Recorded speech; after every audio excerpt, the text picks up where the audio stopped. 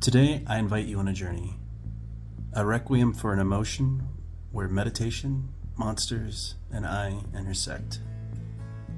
I want to take you back to a recent meditation retreat I attended. This was a night where my perspective changed dramatically. It started as an evening like any other, surrounded by the serenity of the retreat, but my mind was anything but serene. Tensions over unpaid wages, the fear of a company's future, and my decision to walk away from opportunity. Everything converged into a storm of emotions. I tried to journal, hoping the ink could absorb my worries, but the real test came at sunset. Amid the peace, my inner turmoil grew.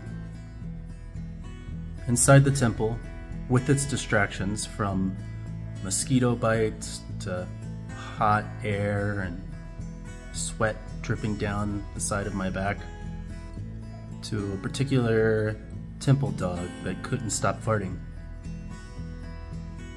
With every distraction, the weight on my chest grew. Tears began to fill from my eyes, and the beads of my mala seemed to blur away. After some time, the host and my guide noticed my distress, and he would chime in, "It's okay to feel. It's okay to be in the moment. It's okay to let go."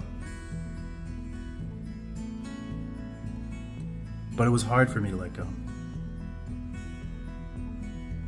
My mind just kept running away.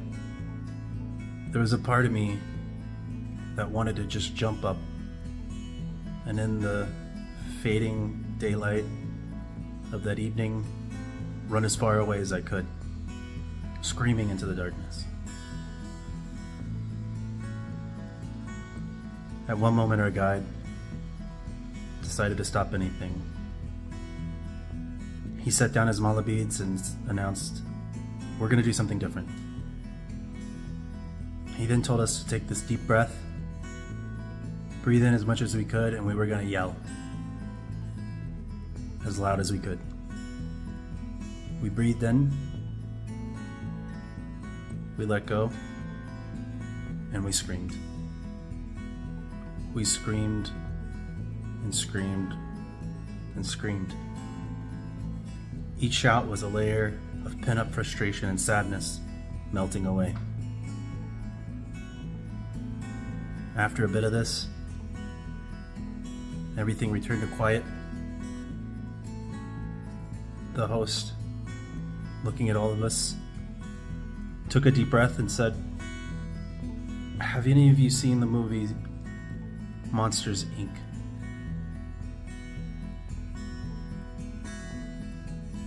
He would go on to say, "We often fear our emotions, much like the kids feared the monsters. But those monsters, like our emotions, were not actually inherently bad. They just needed to be seen in a different light."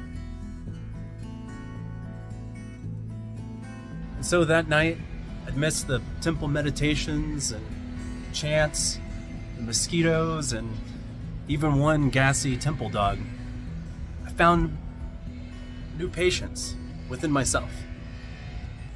Our emotions are not monsters.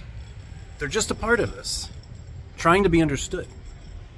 And sometimes it just takes a moment of release and a fresh perspective.